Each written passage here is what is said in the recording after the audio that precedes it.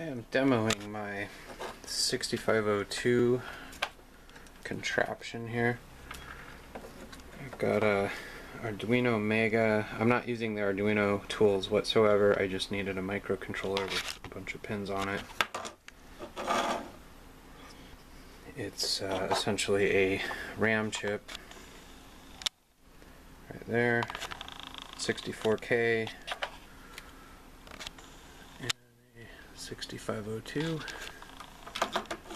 This is my output device, 8 LEDs.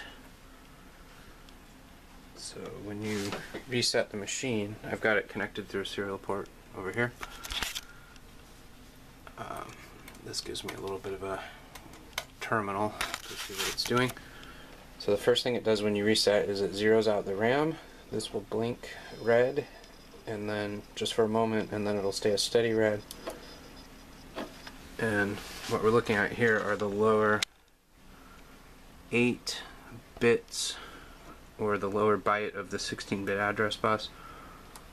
So if you look really carefully, you can see it flashing as it zeroes out its RAM.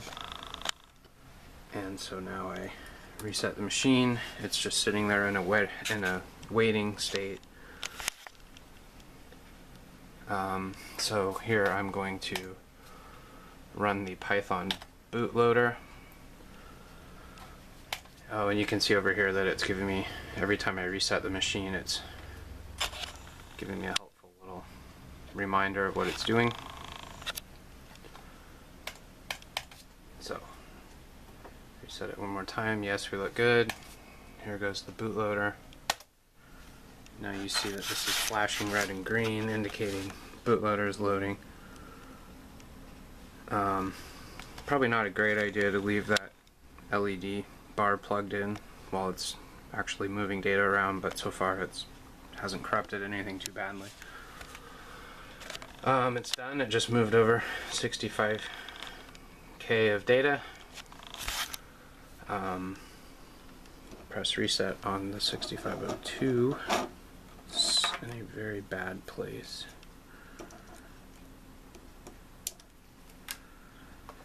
So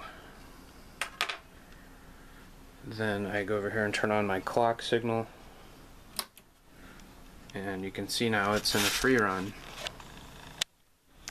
meaning I filled its memory space with its no op commands, and it's just walking through its little memory range doing nothing, but the stacking there indicates that it's counting in binary on the lower 8 bytes of the address.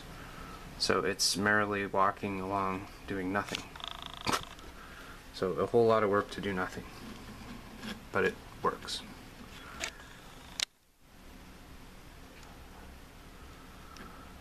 And there's quite a bit of rat's nest wiring underneath this board. I use 30 gauge wire, so there it is. A virtual ROM 6502 computer.